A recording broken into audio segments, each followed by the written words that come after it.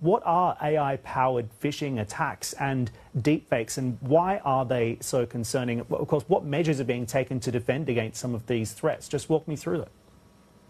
So artificial intelligence provides the ability for an attacker, whether it's a nation state or a criminal group, or in some cases even individuals, to gain greater use of a technique that, quite frankly, you as the target will believe is real.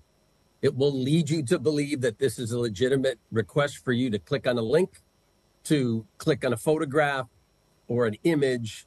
And it's really designed to tailor the idea that this is something that is legitimate to you. It seems very, very real. So AI uses this ability to learn and to understand, to develop attacks that, quite frankly, have a higher probability of resonating with the target.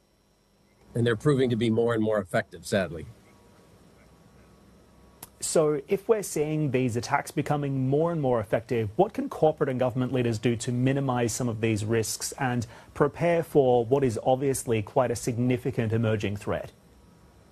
So you're starting to see companies, even individuals, try to use AI from a defensive perspective. Hey, help me understand, is what I'm looking at real? Is it legitimate? You see it in phishing attacks.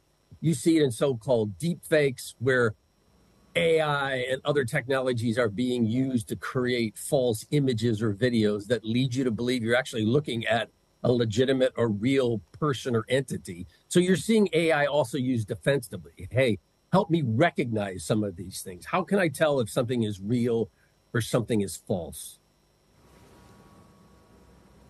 And I also wanted to ask you about fresh reports that we're seeing that the US is weighing a cap on exports of AI chips from NVIDIA and AMD to some countries, including countries here in the Middle East, due to concerns that some of these chips could end up in China and elsewhere. So what's your take on this? And would you support a ceiling on export licenses in the interests of national security?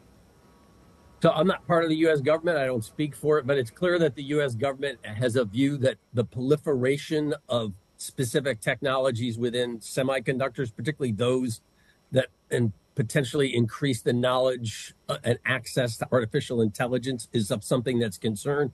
And therefore, you've seen U.S. policies put in place over the last several years now that are designed to restrict the flow of semiconductors and other technologies that would enable the Chinese or others to use AI, for purposes that from a national security concern the concern would be they'd be used against you.